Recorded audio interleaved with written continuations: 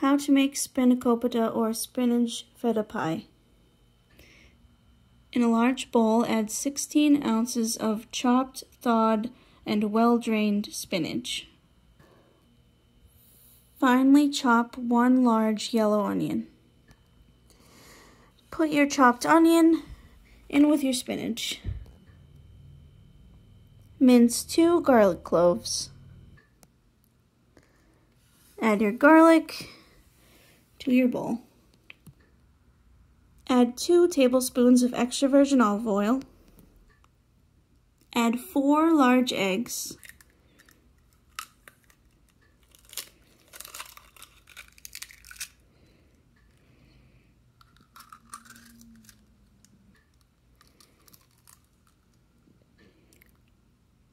Add about 11 ounces of crumbled feta cheese.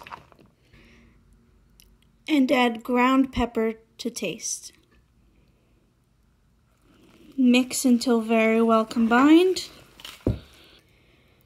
And put this in your fridge until we're ready to use. Now on to our phyllo dough. First of all, your dough needs to be thawed and room temperature before you use it. Second, when you unroll your phyllo dough, keep the plastic it's wrapped in so you can put it on the table. Second, you need to cover it with plastic wrap, at least several layers, and a lightly dampened cloth. Keep it this way at all times when you are not using your layers because they will dry out. Also, phyllo dough is very, very thin, literally paper thin. Be very careful because it tears very easily. But also, it's okay if it tears as long as you have your layers. It'll still taste delicious, I promise you. First step is to oil with extra virgin olive oil a large baking dish. Brush the sides and the bottom very well with the olive oil. Also, you're going to need a lot of extra virgin olive oil because we're going to need a lot for the layers. Now, working with 2 layers of phyllo dough at a time, carefully layer it on the bottom and the sides of your pan. Now again, this dough does tear, as you can see looking at mine. It's okay, don't worry about it. But anyway, once you've got 2 layers down, take your oil, carefully oil the bottom and sides of the phyllo dough. Grab yourself 2 more sheets of phyllo dough and put it in your pan. Oh my gosh, this came out perfect. Again, grab some oil and oil your phyllo dough.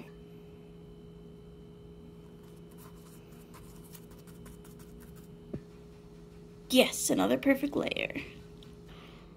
So as I said before, you want to stop layering your phyllo dough at about 2/3 the way through your package.